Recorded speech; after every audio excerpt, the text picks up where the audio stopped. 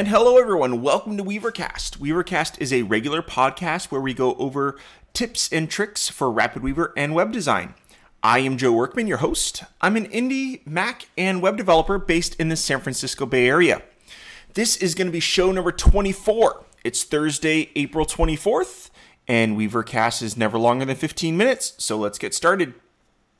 So today, we're going to go over some really cool stuff. Some stuff that I see a lot of people kind of doing wrong, right?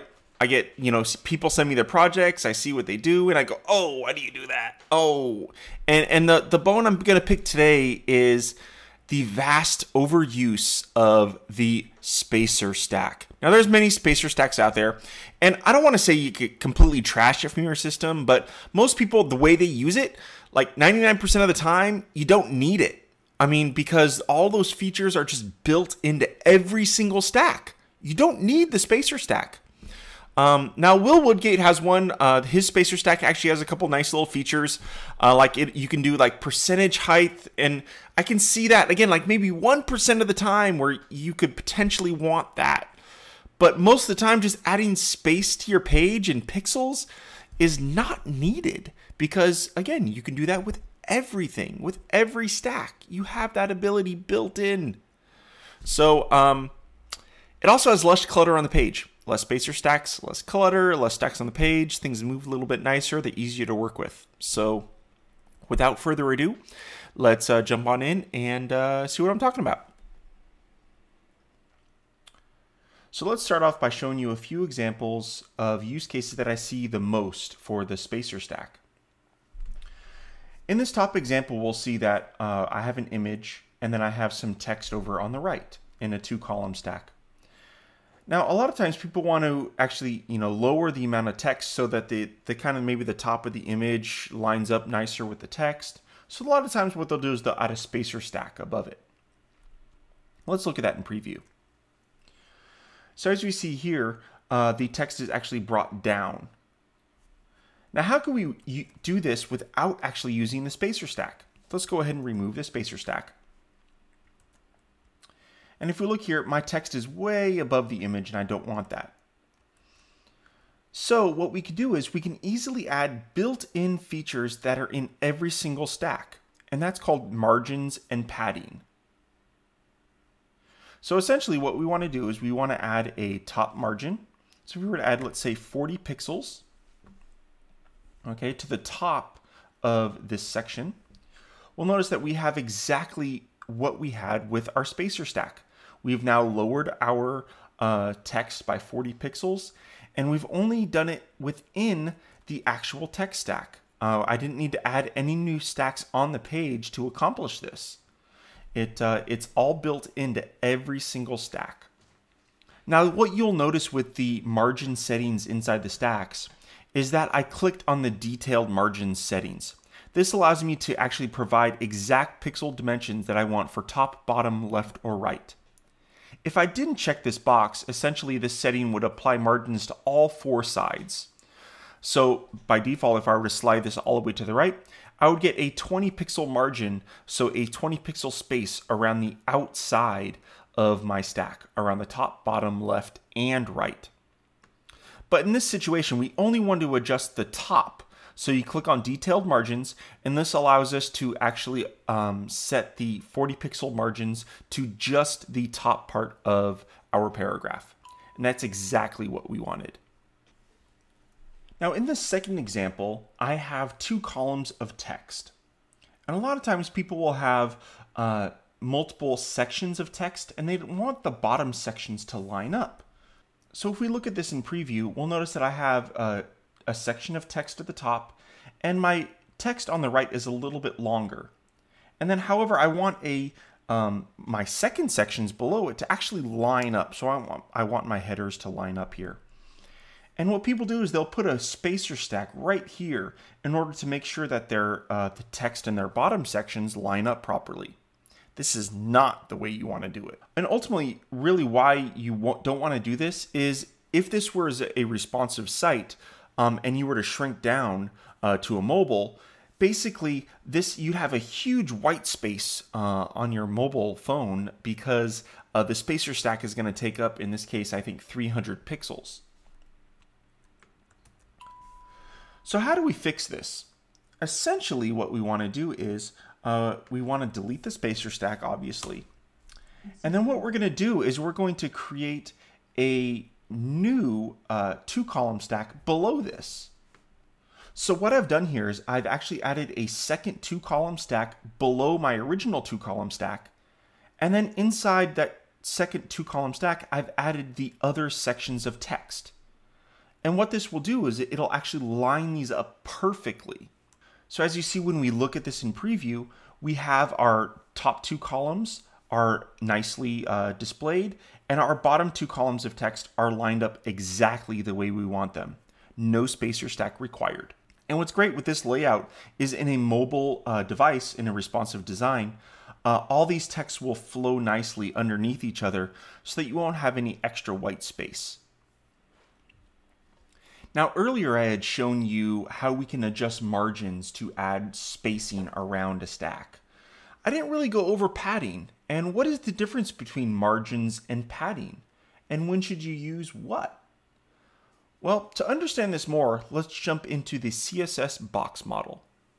Now, here is a common diagram that you may have seen if you use the Safari Dev Inspector, and this is called the CSS Box model, and every single stack abides to this rule. In this diagram, we notice in the center, we have our content. In this example, it's a 100 by 100 pixel square, okay? And then after your content, the padding is what is added after that. So if we wanted to add 10 pixel padding, it would add uniformly to the content. Outside of the padding is then the border. So whatever pixel dimensions that you add to the border will be added to the outside of the padding. Then we have margins, and the margin lands outside of the border. Okay, so if we add a border and we want to add spacing outside of the border of a stack, we would need to add a margin.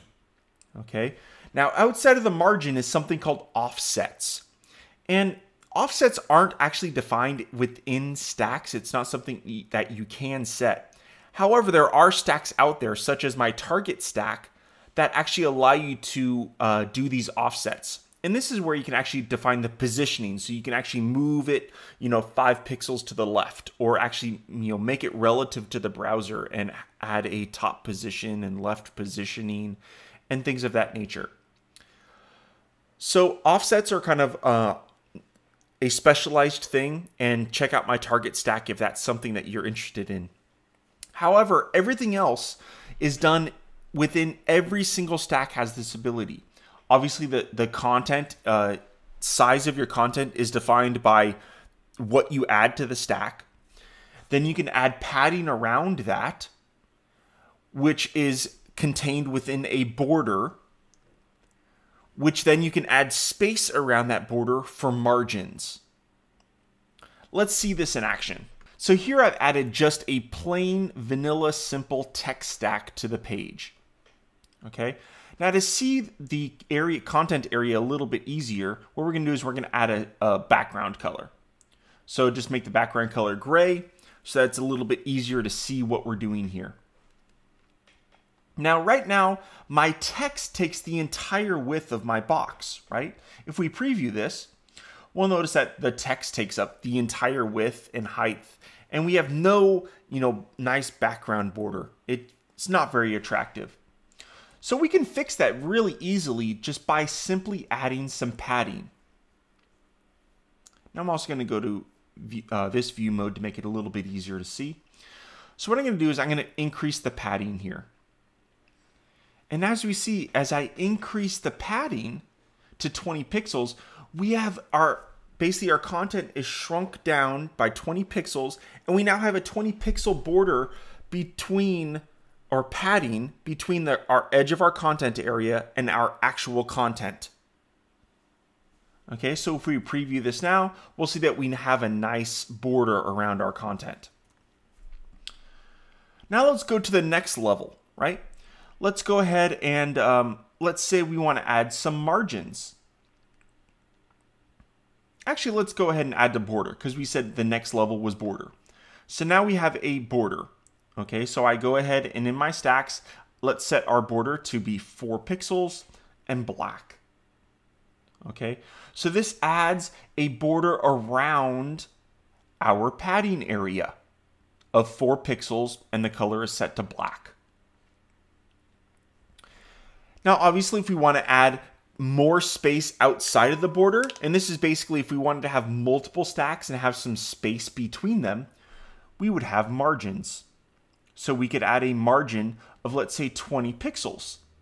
Now, if we didn't have any border at all, if we set the border to 0, basically we would have a padding of 20 pixels of our content and then a margin of empty blank space around our content area, which includes the padding.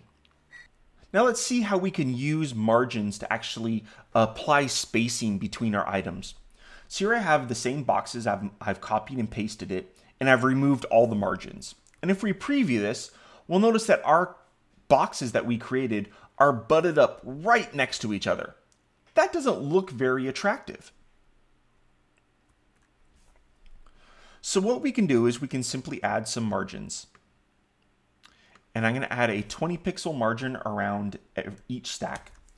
And we'll notice that we now have some margin along the side, and we have some nice space in between. And as I've shown you before, if you actually want to customize and do some detailed margins, you can easily do that by clicking on the detailed margins. Then you can set how much pixels you want on the top, bottom, left, and right. So let's say on the top and bottom, we wanted 40 pixels, or let's say 20 pixels. And on the left and right, we wanted 40 pixels. Okay. You can then easily, manipulate exactly what you want in terms of the margins. Now this is also available, the detailed border width and detailed paddings, if that's something that you need.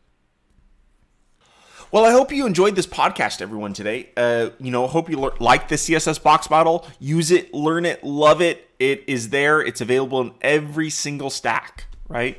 So, make your stacks page a little bit cleaner. Don't have spacer stacks everywhere. Use margins, use paddings to your benefit.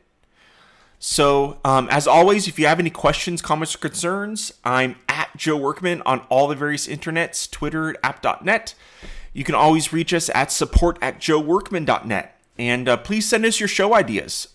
We always want to know what you want to learn. So help us out there. And as always, if you are subscribing to this on iTunes, go ahead and leave a review or two. Well, I guess you can't leave two, huh? So leave a review. I'd love it. Get some star ratings going on.